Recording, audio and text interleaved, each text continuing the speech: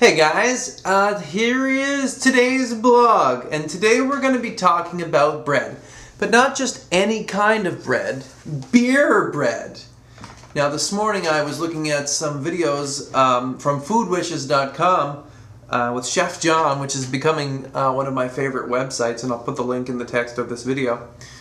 And I was looking up some breads. Now, I had been trying to make a sourdough starter for the last month and a half, and I still haven't got that to work yet.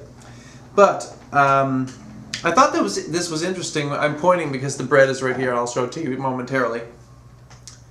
The recipe is for beer bread, and it's so interesting because he talks about, well, people say to me all the time that bread, it's bread, I can't make it, it's so hard, it's so difficult. This recipe is the easiest recipe for anything I have ever tried. First time came out perfect.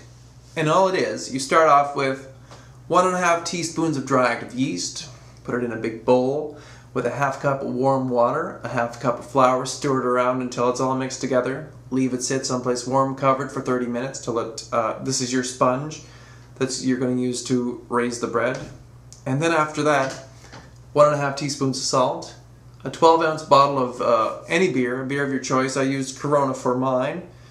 And 4½ cups of flour.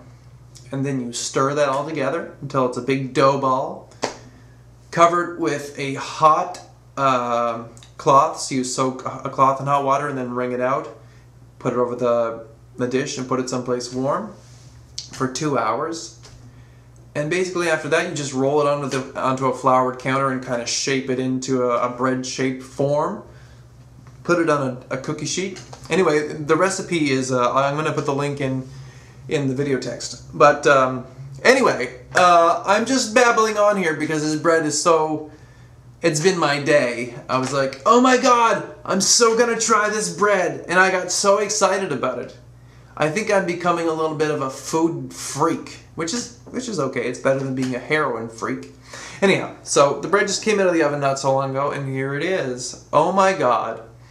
It smells so amazing, and it has that quality that this crust that's really kind of crunchy and kind of like a sourdough when I see them at the boulangerie, at the bakeries, that they have a different kind of look and feel than just regular white bread. It's kind of more textured and stronger and firmer. It's like an aggressive top. Anyhow, that's my little rant about bread. I really hope you guys try this recipe because it was so much fun to do. And so few ingredients, people are going to be blown away. Oh my god. Because this is again what Chef John says. People say, oh, it's so difficult to make bread. And he's like, you're saying it's difficult to mix 3 ingredients together? Which is basically what it is. It's super fun, super easy. And that's my blog for today. Woohoo! And see you next time.